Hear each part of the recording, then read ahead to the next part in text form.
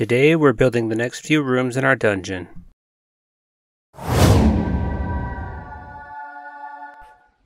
How are you today? Art Jeremiah here, and I'm back with another video about building a dungeon. If you want regular inspiration, then subscribe to the channel, and now we can get back into building that dungeon. I've changed the layout of the dungeon as we've gone along, and due to that, I needed to do some replanning. So I first decided to plan out the next handful of rooms so that they will fit in with our dungeon. I didn't get all the footage of this because it was rather boring. It was just resizing the next few rooms and lining up the doors so everything fits nicely. I then use a gray Sharpie and a framer square to measure out the sizes of the rooms that I need. I'm doing this on 1/2 inch XPS foam in order to match with the rest of our dungeon rooms. Then, using a 1.4mm ballpoint pen, I do a brickwork pattern that lines up nicely with the grid. This wide-tipped pen is ideal for working with foam as it will leave impressions rather than digging in and ripping the foam. I have an Amazon link in the description if you're interested in getting the exact pens that I use, and also other supplies that I use in this build. Also, don't forget to check the secret Amazon link of this video and the last few videos that I've put out. I did this step before cutting the rooms, but that isn't necessary. My logic is that if I get all of it done in one step, it will save time later. Now, I use an ultra-fine point Sharpie to add some interest to the floors by adding some large cracks into the brickwork. Note that the lines I'm adding are fairly random and also not very realistic. Regardless, these lines add a lot of interest. You can take the time to make individual bricks cracked and chipped, but it honestly isn't too worth it for the build we're doing today. Next, I cut the rooms out just outside their measured circumference. I try to make straight cuts with my knife as it will help keep things straighter later on when we pull out the hot wire table. I then pull out my piece of asphalt and use it to texture the surface of the foam. This is my absolute favorite tool for adding texture. It really adds an awesome stony surface and fast. And then, on inch-thick XPS foam, I measure out the walls to match the gridded pattern that I mapped out in the beginning of this video.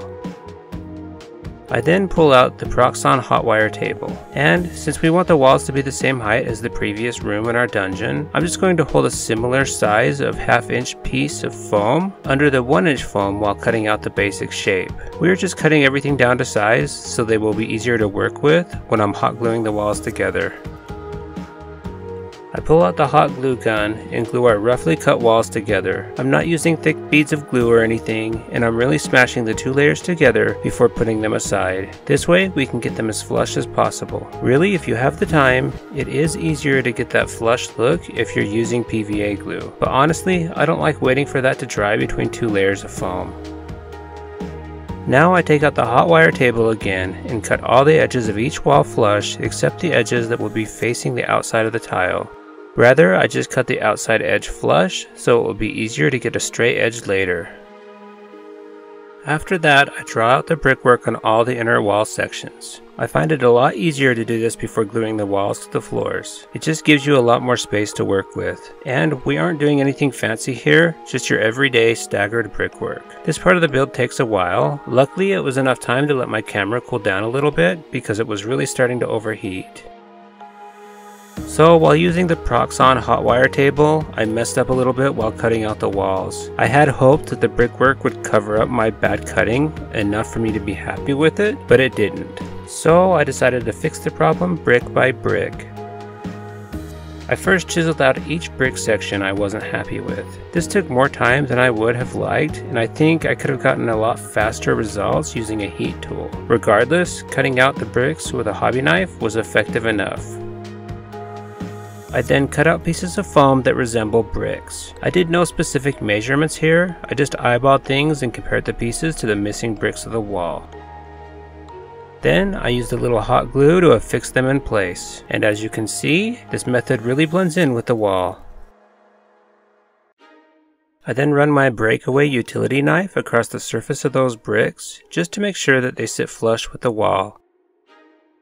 I also run my 1.4mm ballpoint pen along all the crevices that separate the bricks. This makes them blend in even more. Now that my little reparation is finished, I start making a stony impression on the walls with my piece of asphalt. I have to be a little bit more careful when doing the walls than when I was adding texture to the floors, just because I don't want them to break or anything. And after texturing the walls, I add more detail by adding some cracks with my ultra fine point Sharpie, just like I did with the floors. And now I can glue the walls to the floors. I just do this using hot glue. When I glue each section into place, I make sure to line the inner walls up with the 1-inch grid that I used in these rooms. I also make sure to press and hold each section while the glue cools and dries enough in order to keep the springy foam in place. And then I pull out the hot wire table once again and cut the outer edge flush. You may notice while I'm doing this that I wasted my time carving bricks into the outer walls of a few of the sections. I don't know what I was thinking, but I decided to save the cuts and the brick patterns for later. That leaves us with our 3 rooms unpainted. With my sanding sponge, I do a quick sanding along the outside of my rooms. If you do this, make sure you're wearing a respirator so you don't get little particles inside your lungs. And as stated earlier, I will have Amazon links in the description you can purchase from if you are interested in some of the same supplies I'm using. I decided to line the rooms up to a few of the previous rooms in the dungeon to see how they fit together. And well, it's a good thing I did that, because as you can see, there's an entrance that doesn't line up. I don't know how I managed this, but I did, and it must be fixed.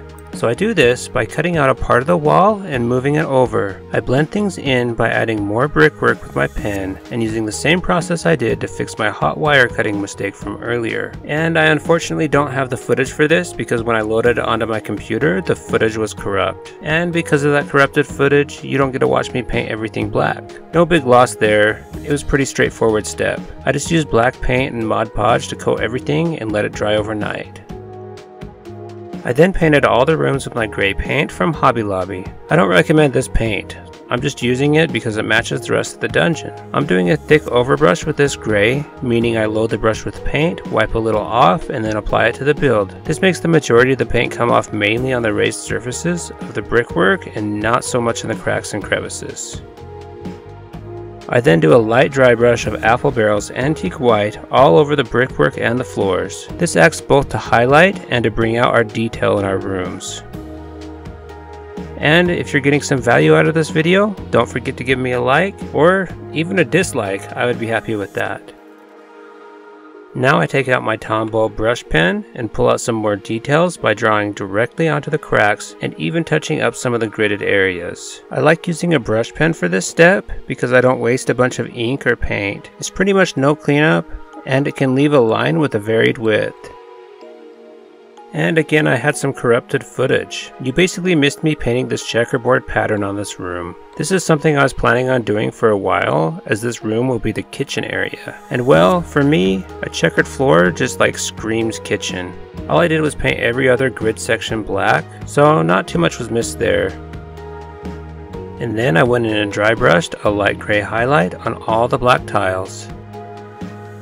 In order to dull things down just a little bit and bring out some more details, I covered everything at this point in a black wash. This is a very thinned down black wash consisting of black ink, water, and flow improver. The flow improver really helps pull everything into the creases and cracks. This step also makes the dry brushing look less chalky. Then, after the black wash mostly dries, I added some mildewy dankness with the olive green glaze that we mixed up in previous videos. If you missed that, feel free to watch the whole Building a Dungeon series when you finish this video, and you'll see that we used it in a good deal of our previous rooms. It's basically black and yellow paint mixed with glazing medium and water. Black and yellow make green, right? I then used a small paint roller to touch up the black paint on the outside of the rooms. This gives the black a nice brush-free, even look, and is a really nice touch to add to many of your builds. I even used this on the bottom of the majority of my wargaming terrain and dungeon tiles. Now, stay tuned until the end of the video to see glamour shots of this build and the dungeon so far. If you happen to be getting some value out of my channel, consider joining me on Patreon for as little as $1 a month, and you will gain access to extra footage of videos like this one and videos that I've done in the past. And now for some quick comment shoutouts from my video on making quick and easy pillars. The first is from Maricela Atempa, who said, "You make it look really easy to do. I love your work." Thanks Maricela for your support. I appreciate you so much. Frankie D. Crafter said, "This is one of my favorite methods I've seen so far." I truly appreciate that, Frankie. It means a lot coming from you. Don't know if I'm pronouncing that, but Jerazab said, "Great method, although it does require a hot wire table." Thanks, very true on the hot wire table. Maybe next time I should include ways to make it without one. Don't forget to subscribe to the channel so you won't miss building things like wall paintings, a stove, and various other features that we'll be adding to these rooms.